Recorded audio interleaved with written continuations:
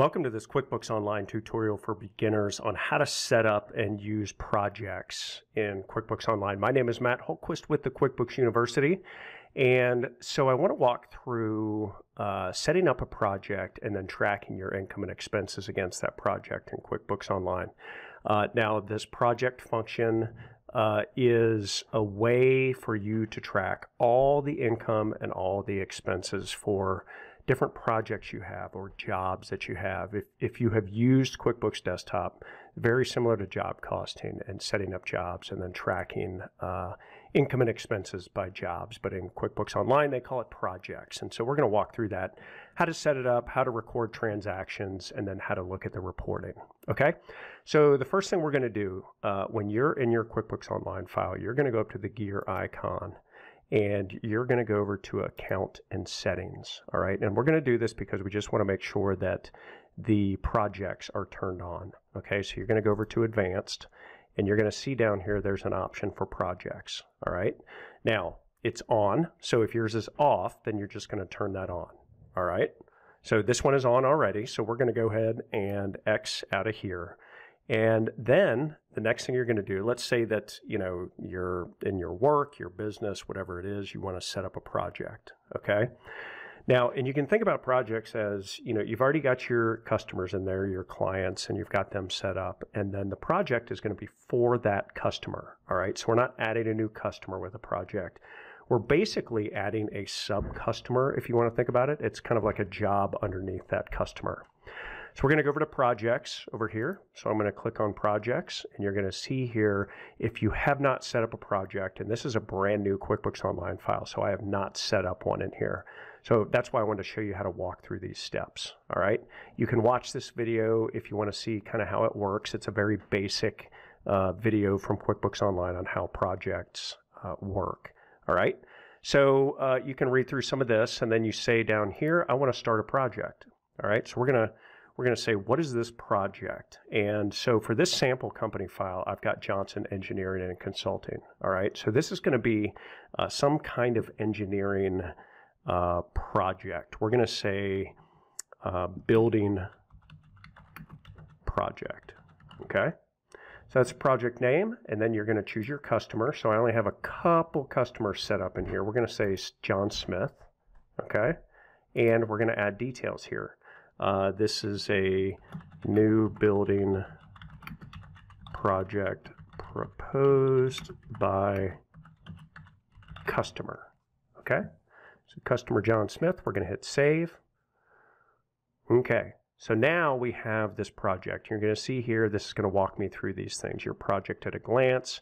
You can see the performance and kind of a snapshot view of what's going on. All right, you can follow the money. You can see all the different transactions here that are going through there, time, activity, project reports, and keep organized. So you can add a project and you can do some other things there, okay? But I want to get to the meat of this. So let me go back here. I'm going to click this back button to show the listing. Okay, so when I come to projects, you're going to see the listing of the projects that you have, all right? So right now we have no income or costs or anything in there, so it's going to be blank, and you can click over here and see options. You can edit the project, mark it as completed, mark it as canceled. Sometimes projects get canceled, or of course when you complete it, then you're going to mark it complete in this listing. Okay, so now we have a project set up. That's great. So what do we do? All right. Now, let's say that we begin work on this project. This is a building project. This is an engineering company. Let's say they're doing some design and, maybe some research, whatever it is, and they are going to send an invoice to the customer, okay? So what we're going to do, we're going to go up. I like to go up to the New button, click New, and we'll say Invoice. And first off, if you're familiar with QuickBooks Online, we're going to look here and we're going to see, okay, so John Smith was a customer, and now we see the building project, all right? So when we created that project under John Smith, we see that this project shows up here, all right? So it's kind of like a sub-customer of John Smith, all right? So we're going to choose building project, and we're going to say, okay, this is John Smith, Smith Dental Supply. They're building a new building, terms net 30. say invoice date, due date, and we're going to go ahead and pick our service. We're going to say drafting services hourly, and let's say that we have 10 hours on this project so far. So the total is $1,250. In this particular case, there is no sales tax on services, so the balance due $1,250, and we're going to save and send. All right, so I'm just going to save and close since we're not actually sending this anywhere. Okay, so now we have the invoice out there. So you see now under the projects, I'm over here, you can see that $1,250 shows up under the projects. Okay, so now this project, profit margin 100%, obviously, because we have no costs going in. All right, so now let's say that we need to enter a bill. All right, so we're going to go to new, and we're going to say bill.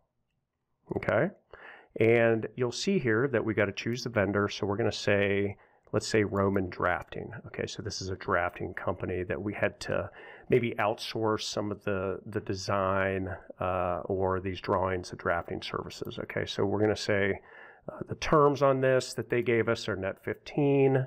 The bill number we'll say 55478, and we're going to say, okay, what is the category?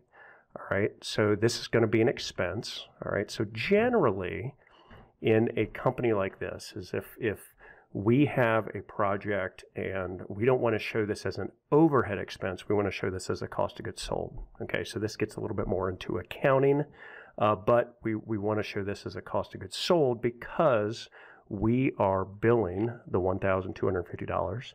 This is a cost of that project, and I'm going to put it to cost of goods sold. Now, in your business, just as a side note, you may have accounts under cost of goods sold. So you might have sub-accounts.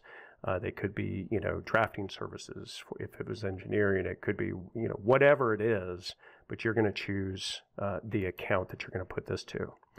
Okay, so we're going to say cost of goods sold. We're going to say, we can put in a description. We don't have to. And we're going to say that the amount was $600. All right. Now, we are not billing it to this project because we billed it in our $1,250. All right, so if we did have some out-of-pocket expenses, I'll go through that in a second, that we want to bill to the project, we can. But in this case, we're going to leave this unchecked because we are not specifically billing this $600 to the customer. Okay, so then we want to go over here and we got to make sure in all of this project tracking, you have to make sure you code every single transaction to the project. All right, so we're going to say building project, and we don't want to schedule the payment. We would just want to say save and close.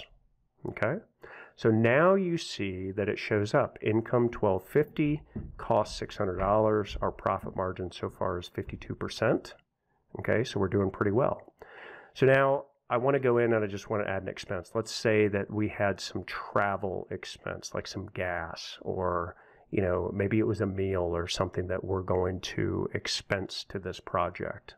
All right, so we're going to go up here. We're going to go to expenses, and we are going to add a new expense.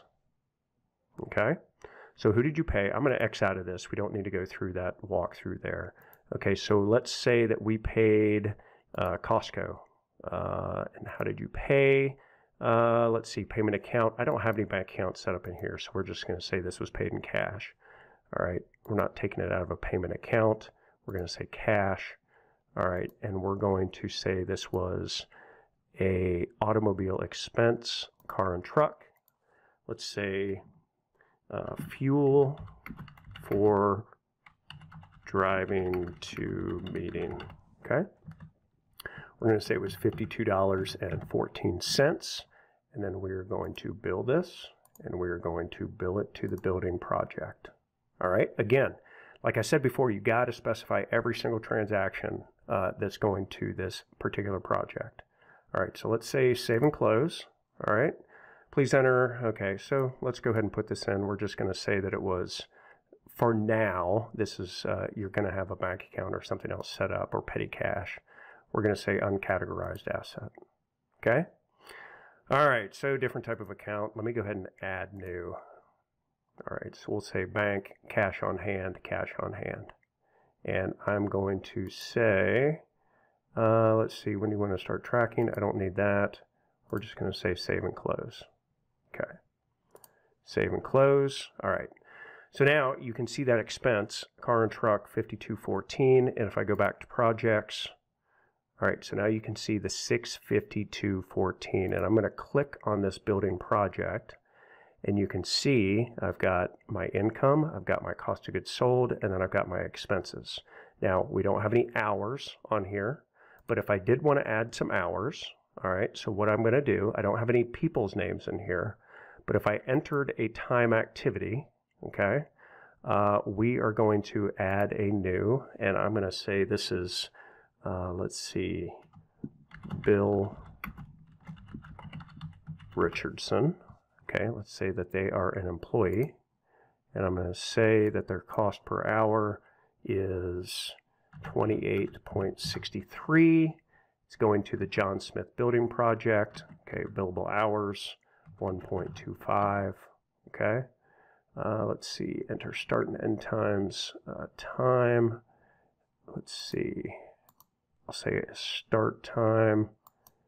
Well, actually, you know what? I'm going to take that off. I'm going to say time. I'm going to say, I'm going to change this to billable hour 125. And then this is going to be 01:15 for 25 minutes. Okay? $156.25. And then you can put in a description for drafting services or whatever it might be. We're going to say save and close. Okay, so now you can see we've got Bill Richardson's time in here. We've got cost of goods sold, $600, hourly time costs, okay, expense, car and truck.